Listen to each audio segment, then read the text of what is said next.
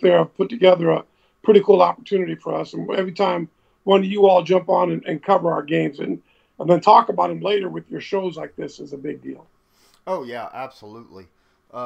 Nick has been nothing but great, even on our end.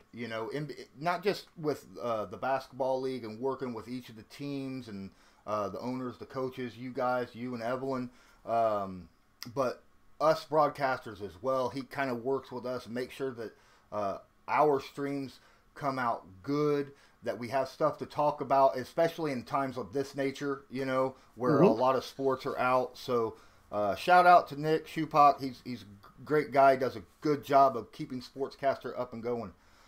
So I got a few questions I was wanting to get out there, and I had one of these questions actually was brought in by uh, one of the guys that I work with on Unwrapped Sports Network, Perry Aston. I'll mention his name again when I get to that question. But the first one, really, when did the idea for the basketball league occur, and how did it come about? Well, Lawrence, that's a great question. I was in basketball for quite a while. I was the before I came back to the United States, I was the commissioner of the NBL Canada, which is a great league in Eastern Canada. They start from Windsor in Ontario, which is by Detroit, and it goes to the Maritimes all the way out to Newfoundland, which is another half time zone further than the Maritimes. Mm-hmm. And when I came back to the U.S., I started a league with a different person called the NAPB, and that it didn't go great. So we decided that it was time for us to do something different, and we were really praying about what the next step was. Do I go back to Canada? Do I look at some other options? And my wife was praying about it in the restroom, and it was late at night, and she felt like she got a leading, a voice, somebody that said, do you trust me? And if you do, why don't you start your own league? And it can be a league that's really about the guys and it's about the communities and do it from a different. That's where the hashtag a different league came from. Mm-hmm. So the reason why my wife is the CEO and the owner is because it really is her idea. I had the experience, I had the expertise, I did it, but she came in at 3:30 in the morning and woke me up, and I'm like, can't we just talk about it in the morning? And she said, no, I got to tell you about this concept now. What do you think? And we started it from there, and it was really, again, our guys have a celebrity about them. You have a 6'10" brother that walks into the Marion Junior High School that's got a blonde faux hawk. The kids in school know he's not from around here. What's he here for? Well, I'm here to tell you about the dangers of drugs and alcohol, the value of education, or the reason why we need to be protecting ourselves with this disease today, or whatever's relevant that the school system needs us to deliver. We can deliver that message. The kids benefit, the players benefit is they get to do basketball for more than just a tool to get girls or get fame or something that's really selfish instead of selfless. And by understanding the value of the celebrity that they've been blessed with, they get a much more full and rich experience from everything. So, from our perspective, this has been something that's really kind of come together and I think been a pretty neat opportunity to help these young men. And our guys, to their credit, have been great with it. I mean, some of these guys are remarkable. We're getting in the community, and the kids in schools just respond so well to them. That's awesome. Actually, the answer that you just gave me kind of led in and answered a little bit to the second question that I had. Um, Besides the possible obvious financial benefits of having like the basketball league going, what are a few things that you would hope to accomplish with it? Personal, community wise, player wise, by establishing a league like this. Well, I think the first thing is every major country in the world that has professional basketball has multiple levels of professional basketball. Mm-hmm. The NBA, the G League would be the primary and what would be considered Pro A. The next level down would be considered Pro B, which is everybody gets paid, they have good standards. That doesn't exist in the U.S. because of the NCAA Division One and a lot of other reasons. But that doesn't mean that there is not a ton of communities and a ton of young men that don't need that opportunity. So we have, if this was a regular business, the raw material would be our players, and we have more talent. If I'm in the oil business, I want to be in Saudi Arabia because there's a ton of oil. If I'm in basketball, I want to be in North America, specifically the United States. We've got the best talent in the world, so we can put together a whale of a product in a community that's really looking for it. You live in Marion, Indiana. Mm-hmm. Of the 14 of the 15 largest high school gyms in the world are in Indiana, Mm-hmm. Marion being one of them, Yes. and Richmond and Newcastle and Washington and Logansport and Elkhart, Northside Gym, and all these wonderful gyms that were built around Seymour, around Indiana, are now pretty much going empty since the advent of class basketball, in my opinion. You've got a lot more things for kids to do than they used to, and we've got these wonderful old barns that are sitting there empty. Well, I think we can fill them up one day. The wigwam in Anderson's being rebuilt. Yeah. I think we can fill them up with wonderful, talented guys that people will come out to see, especially if we're in the community.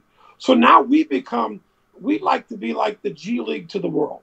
So if the G League develops talent to go to the NBA, we want to develop talent to go anywhere in the world and create this system that kids come to our place, they make a little bit of money, they have a great success, and then we promote them out of our guys do not have contracts that prohibit them from leaving. They can go, and they can't go within teams because that would create anarchy. But they can leave the Indy Express and go like Joe Reddick was on his way to the Windsor Express in the NBL Canada to make double the money he was going to make here. Actually, Joe was going to go to the Prince Edward Island Storm, and he had a great offer, and he was going up there, and he would have done great there. I was the commissioner of that league. I coached in that league. I know what our guys can do.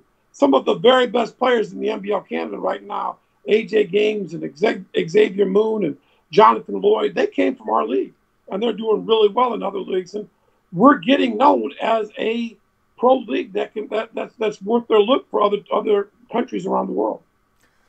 Yeah, you mentioned the Joe Reddick, and yep, I have his shirt on. It's a replica. I actually they Chris Allison sent this to me because he has a little weekly thing where he gives out a shirt to fans, and I happened to join into that contest, and lo and behold, I won it. I couldn't believe it. I was ecstatic. It was the first time I've ever won anything like that in that kind of situation, and I tried to wear it whenever I was streaming the Express games or something. That's right. But I wish Joe luck and happiness going forward with his career, and yeah, that's another thing with your answer there. You have an incredible amount of knowledge about basketball, not just at the pro level, but at high school and middle school level. Where's all this knowledge coming from? I mean, my goodness, most people, even if they follow basketball so well, don't understand that a small city like Gas City, the name of their high school or their court, what it's called. So where does all this knowledge coming from? Well, I'm a born and bred Indiana kid. Mm-hmm.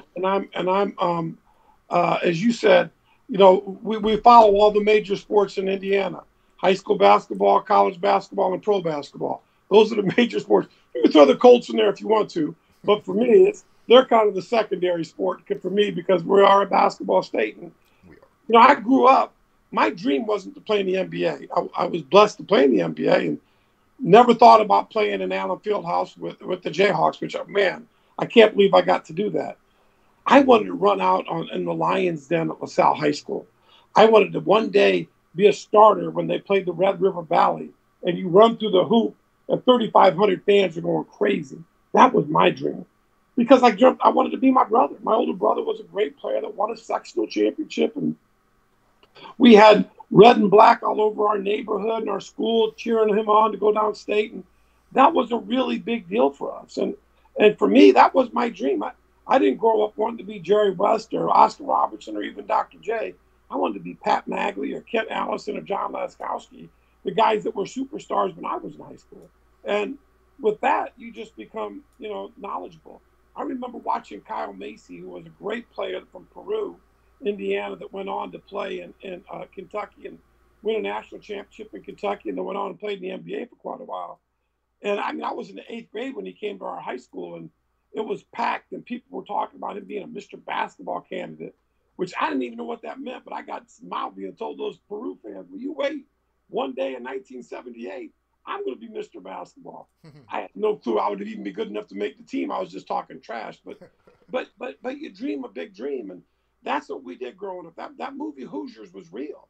It Yeah. was it was made up and fictional as far as the character names, but dreaming to be a high school basketball player was a big deal. Oh, absolutely. I mean, there's a lot of really good basketball coming out of Indiana and has came out of Indiana for a long time. I mean, even here in my small town of Marion, Indiana, I mean, we produced Zach Randolph. You know, we produced a lot of great college guys like Blackman and many others. Jay So Edwards was a great Jay player. They Jay just had a lot Edwards. of great players. Mm-hmm. Lyndon Oh. Jones. Mm-hmm. They had a series of Mr. Basketballs and all state players. If memory serves me, they won like 4 or 5 out of 8 state championships in a row. I mean, they had a coach named Bill Green that just put together a well of a product. And the interesting thing about Indiana before they had class basketball is part of the reason they built these big gyms is because they fill them up. But the other reason is the bigger the gym, the greater the likelihood is you could host the sectional and regionals. Mm-hmm. So think about it. Marion hosted the sectional regionals and often the semi-state in their high school gym. Our sectional was at Notre Dame. Our regional was at Notre Dame. Our semi-state was at Purdue. There was Wow. no advantage to anybody from Northern Indiana where we were. You had to go through, and everybody in South Bend played each other. Well, they didn't go to different sectionals, and based on size, we had to get through South Bend. That's why winning a sectional was a big deal. Winning regional was state championship was a pipe dream, but if we could get there, boy, we sure wanted to. Oh yeah, I hear you. I actually personally watched those '80s. Um, 3 in a row is what Marion Giants had, where we won the state, and I actually watched 2 of them on TV, and the third one I actually went to and watched live with my father. My father actually took me, so that was so awesome. How I mean, cool is that? that is Well, so awesome. and it's funny, Lawrence. When I first started this league, with one of our teams in Yakima, Washington, our first game there, I walked in and they were called the Yakima Sun Kings, just like they were 10 years earlier in the old CBA. Mm-hmm. And a lady walked in and she grabbed me and she said, "Mister, are you the guy that brought this team back here?" I said, "Yeah." And tears welled up in her eyes. And I said, "What's going on?" She said, "My mother loved the Sun Kings, and we went to every game. And my mother's gone. And this is the first time I felt like my mother's presence was back, just watching the Sun Kings. And it's just your father took you to the high school state championships, and these dreams came open. And somebody told me today, Rick Mount's grandson, told me today that Matt Painter, the coach at Purdue, said when he was 11, he watched me play in the Garden against at Madison Square Garden against Indiana, which was pretty cool. I never knew that, but when fathers take their kids and mothers go with their daughters to these games, we create legacies in our communities by having a hometown team, and that's one of the things we hope to accomplish with TBL. So once you and Evelyn became dedicated to the idea of getting TBL up and going, what were the steps that were necessary to make it come to fruition? Well, we needed to secure the teams. Mm-hmm. We needed to get our vision down on paper. We needed to get our websites and social media status going. We needed to find talent, so we started doing regional combines. We do these things called combines, which are tryout events all over North America. And the concept is we go to the kids so they don't have to come to us. So we know we're in LA and Vegas and Oregon, in Seattle. We're in 2 or 3 cities of Florida. We go to Texas in a couple markets. We go to Kansas City. We're all in the East Coast. So we're going all over North America, giving these kids a chance to try out. And the money that we generate from that helps to go back to the teams to support paying the players. And it really is kind of labor of love. But I'm a big believer in finding kids. I want to see kids work out because a kid that pays money and works out is giving you everything he has. A kid that comes through an agent, nothing against agencies because they're wonderful, but they send you a mixtape where they never miss a tape, miss a shot. Well, I don't know what that means. I want to see what it looks like. Do you win the games? Do we Mm-hmm. play a lot of games? Do you win the games? How do you handle when you don't play well? Are you too chirpy? Are you listening to coach's advice? If I say I really want to see if a guy can run to the corner and catch and shoot, do you always stop at the 45-degree angle and dribble too much? Because listen, most of these guys aren't going to be our stars. They're going to be role players. They're going to fit in and earn a spot to become a star and get out of this league. So it really is an opportunity to see how guys can go. And I go to every one of them because I want the same set of eyes on every kid. So that became a big piece that we had. And then we got a really good first year, and Albany played Yakima, and 2,300 fans at the last game was amazing. And then the second year, Albany played Yakima again, and we had 5,000 fans at the semifinal game and 2,500 fans at the championship game in Albany, which is all they could hold. And it just the product was great. The level of play is remarkable.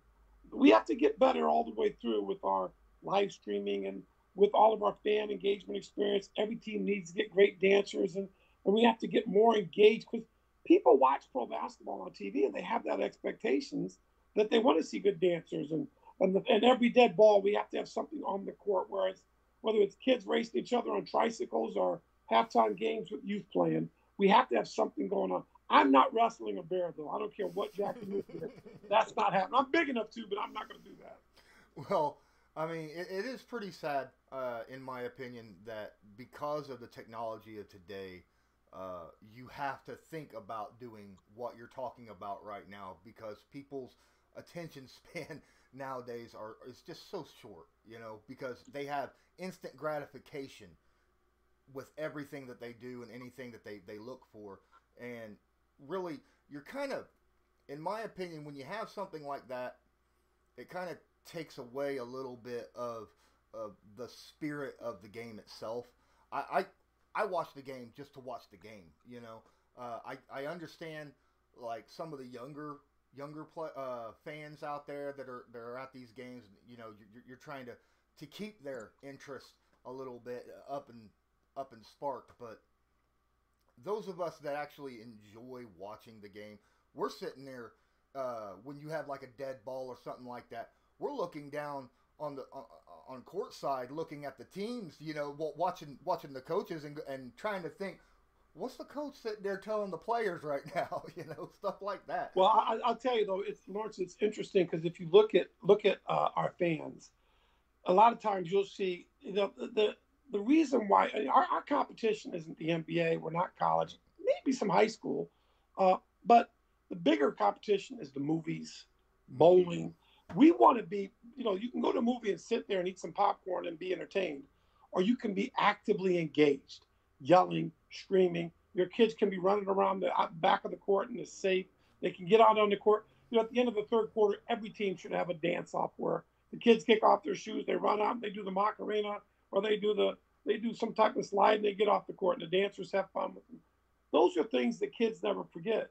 When I was growing up in Indiana, I remember the high school games. I was going to sneak around and steal the nets when the goals came up into the bleachers. I wanted to steal the nets because we were going to burn them off in the summer outdoors.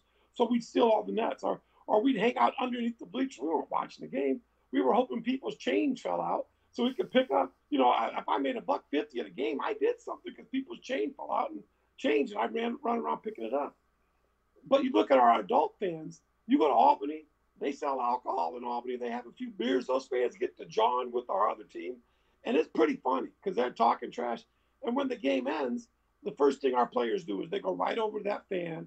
They shake hands, no harm, no foul. They laugh, they joke, and then the next week they come back, they're back at it again. And it makes it for an engagement piece. Just as I said, when we're in the community, we engage with the kids.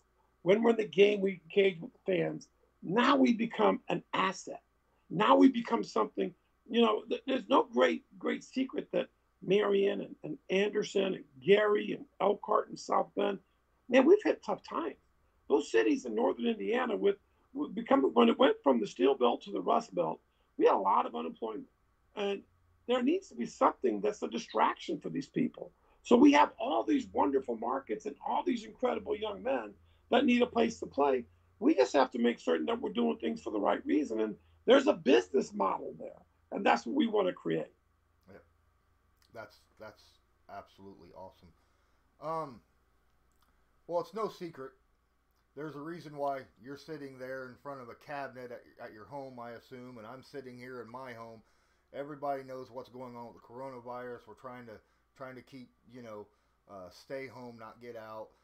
Could you take us step by step on how the decision to cancel the third season, ultimately the tournament as well, and how that was decided upon?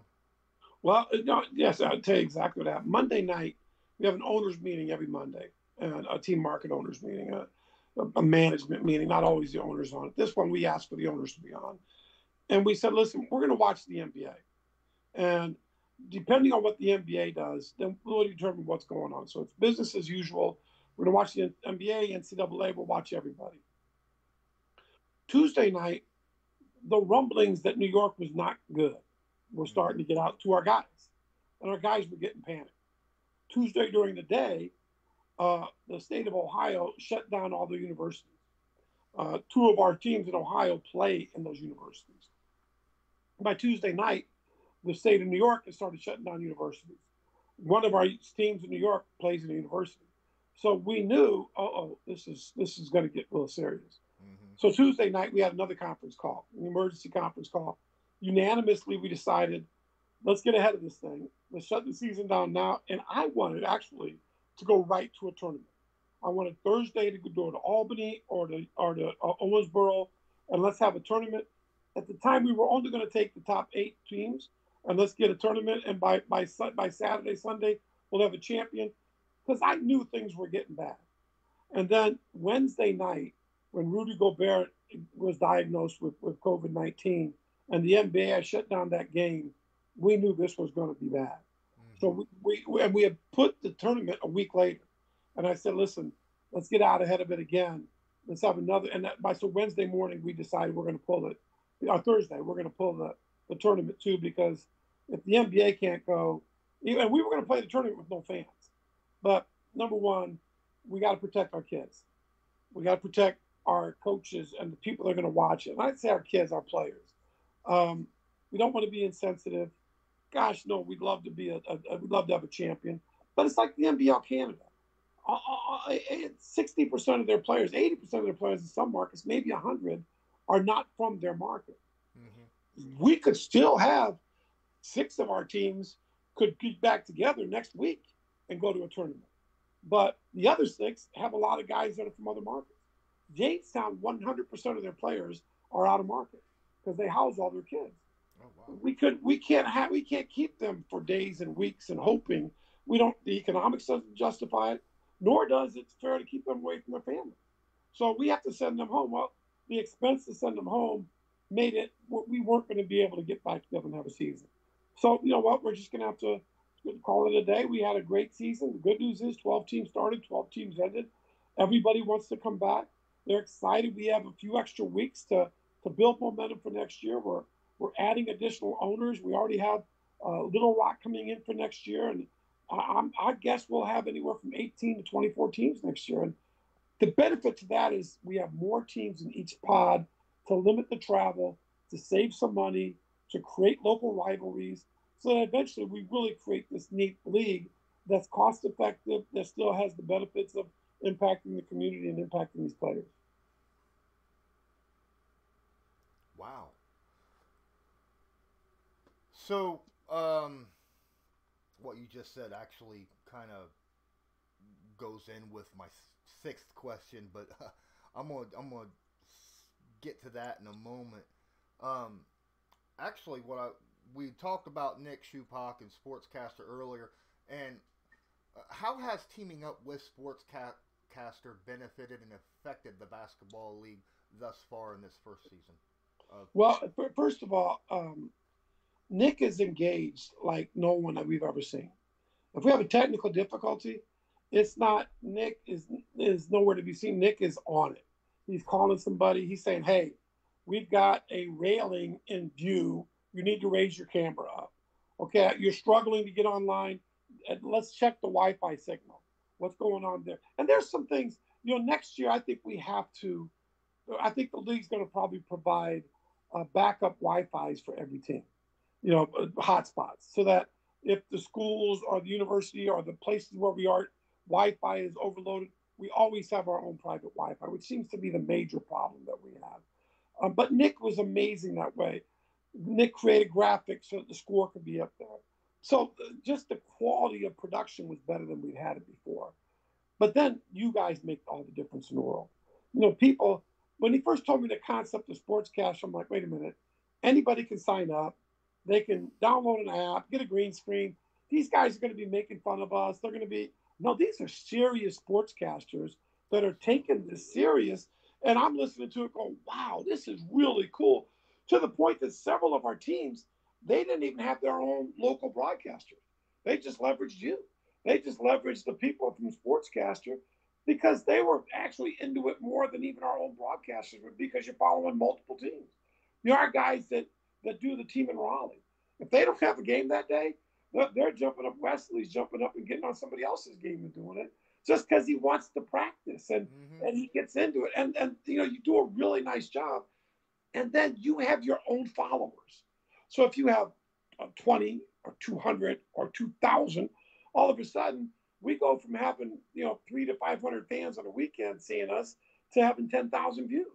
And now we're getting critical mass. Now, I think we had 140 countries, follow us this year and watch our games. Well, where else are you going to get that kind of support and exposure, which is going to help us get sponsors that are going to want to be on our broadcast, so that commercials and then all of those hits and likes is the future of marketing, and that allows us to build more revenue so we can create a better product for the fans. You mentioned something when we first started. Well, besides making money, it's embarrassing what we make in this league.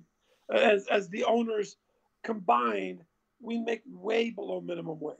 I mean, it's way below one person's minimum wage, let alone two.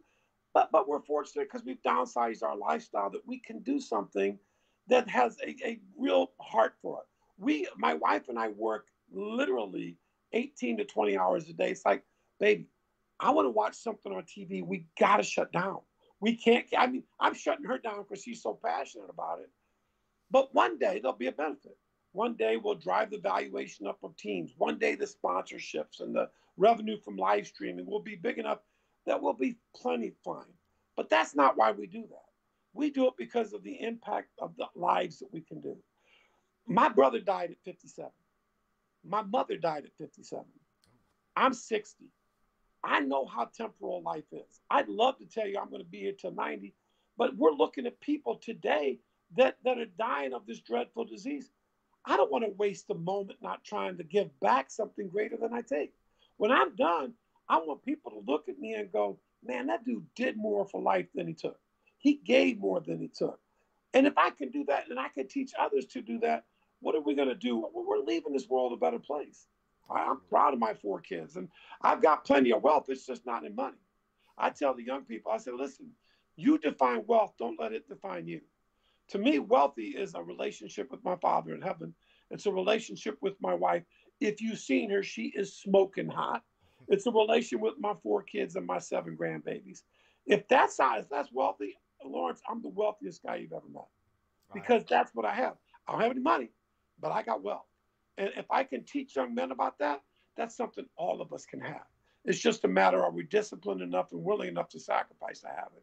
I am, and I'm fortunate for it. Yeah, I think the three biggest things for me when it comes to, as you say, wealth is obviously the love around you, uh, happiness in your current situation, like not just your job, but just those around you, and knowing that you are appreciated because you do the things that you need to do around your community and for others.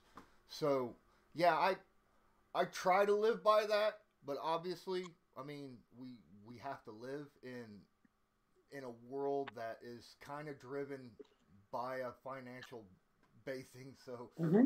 Yeah, so I hope that the basketball league really picks up. You get your sponsors, you're able to improve lifestyle wise. That way you can the more money you make, the bigger and better the basketball league will end up becoming. So Well, for me, it's a little less driving, a little more flying, a little better graphics on our live streaming and on our social media, a little better presence on the social media. More money for the kids, more opportunity for the players.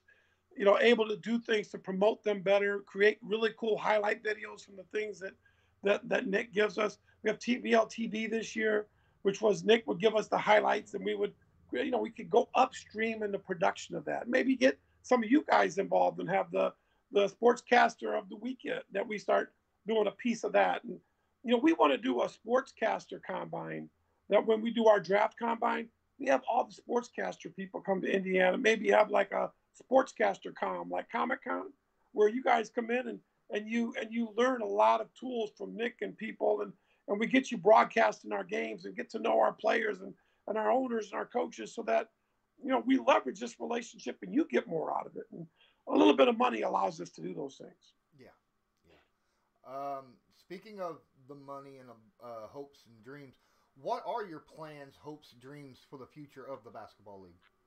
Well, I think what you're going to see in the next 2 to 3 years is maybe as this is kind of a little sneak preview of things to come.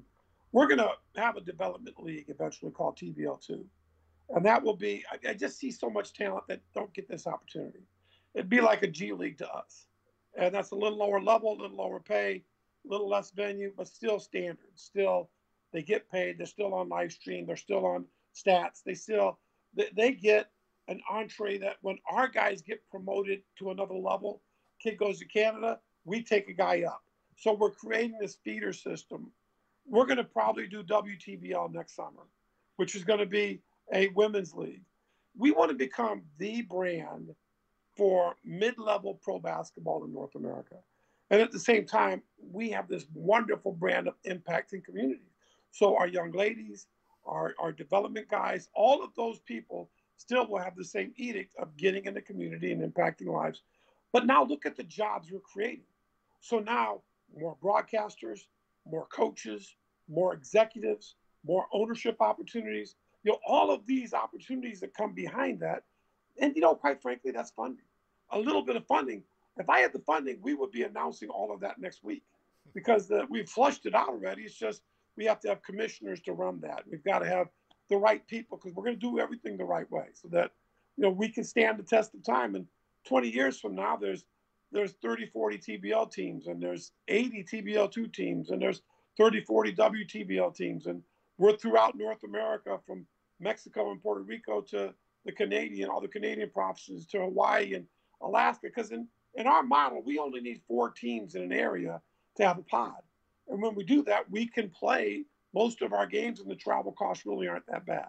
So then we create this really cool thing that TBL means something, and the big picture is pretty exciting.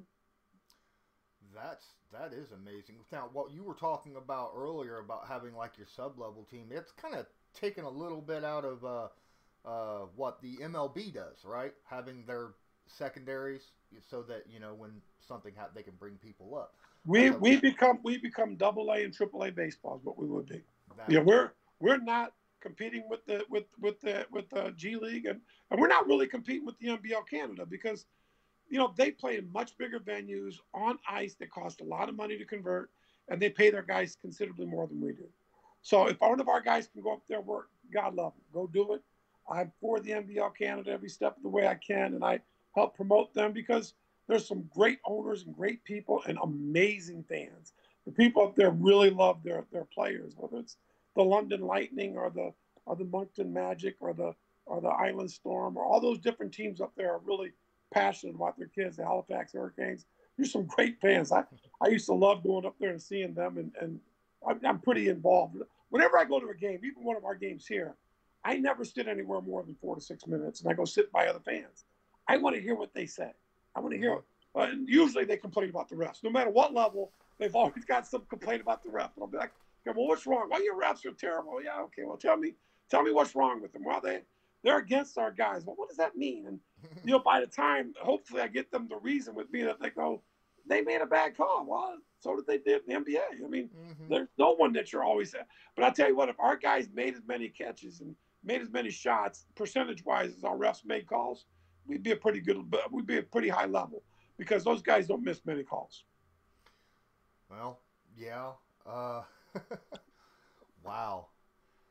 I could only imagine sitting there and do the fans that you're sitting by and they're talking to you, do they know who you are when you talk to them about that, or is it just like a fan thing? At the NBL Canada, they all did because I got to be pretty exposed. So I'm like, I sneak up in a gym that in an arena that seats 7,000. I'd sneak up into the stands when somebody's yelling at me, and I'd wait till they leave for popcorn. Then I go sit in their seat, and then they come back and be like, "Whoa, what are you doing?" I said, "I heard you weren't real happy. Let's talk. Scoot over, give me some of that popcorn." And I just start talking to them. Here, they know I'm somebody because I have a suit on and I'm walking around. They don't really know who. Often they think I own the team, which I don't own any of these teams. But I'll ask them, listen, my wife owns the league. I'm the president of the league, and I'd love your opinion of what you think. We've got an amazing commissioner named Cornell Wiley, and he's really good at that too. So, my wife kind of stays back, and she's more of the technical person that wants to make certain the stats are being done and the live stream's going good and everything's being run well. And she gets kind of engaged, but not like me. That's my personality. I want to get out there and listen to what. Something like the Indian Express game, I sat next to a councilman from Indianapolis, and hey, we need to get into schools. Well, I can help you with that. And so I'm, kind of complimenting the owner and complimenting the local management of the team by trying to get to know these folks. Yeah, earlier you were talking about how big you wanted the basketball league to expand in the next 2 or 3 years, and to a lot of people listening, that might seem like a very far shot what you're going for. But in my experience, you always aim high, no matter what you do. Because even if you fall short of what you're aiming for, you're still gonna end up going higher than what you would have if you would have aimed at a lower level. So I think your plans that you have going right now for the future of the basketball league and for obviously the players and this thing that you got that you're talking about with the combine stuff and possibly bringing in sportscasters, like got people like myself, that would. I'm really excited to see if this stuff comes to fruition because it would be really, really interesting. Well, we're even going to take our guys on world tours when we can travel again. There's a lot of world tours that kids can go on, but they always have to pay. So I want to find a world tour that will pay us to come do camps and clinics and play against teams in New Zealand and China and England and different markets, and then give our guys exposure. And all they got to do is do free camps and clinics, and we get everything paid for them. And that would be cool. Maybe we'll even, if we can get enough funding, send one of the sportscaster guys so that they can film it and be broadcasting back. I think it's, again, partnering the right way makes it work. And I'll tell you an analogy. I love your shoot for the stars. If you don't get there, you might still land on the moon, right? Yeah, exactly. My daughter was going to win Wimbledon. My daughter's going to win the U.S. Open. My daughter's going to be a big-time tennis player. She was really good. And you know what? She didn't. Lawrence, she didn't make it. She was a 7-time All-American at Florida. She won the NCAA championship. She got her college paid for. She played on the women's tour. She beat number one in the world like Maria Sharapova and Yelena Yankovic on the tour. But she didn't win Wimbledon. But is she really a failure? No. If she didn't dream that big dream, I don't think she would have ever gotten to where she was. Exactly. And that's what I believe you do is we're dreaming big, but I think we're going to get there because part of our dream is vision. And as my wife always says, God never gives you a vision without provision. So we know that provision is going to come. We don't know where it's coming from, but we know it's going to come. And we're just going to keep plowing forward with it till we make it happen. And, people like you help us get the word out. This is why when you said you want to join on, absolutely. And whether 2 people or see this or 200 or 2,000, someone could see this and say, wow, I want a team. I want to invest. I want to sponsor. I love what they do. More people will sponsor the polo shirts than they will our jerseys. because the polo shirts go into communities. The Mm-hmm. polo shirts go into the camps and the clinics. They impact the lives, and businesses want to be partnered with leagues and teams that impact communities. So we think we have something to sell as well. That is absolutely great. So we had already talked about possibly doing another one of these at a future date, maybe with your wife as well. That would be absolutely incredible. Maybe we can get together at some point and talk about that.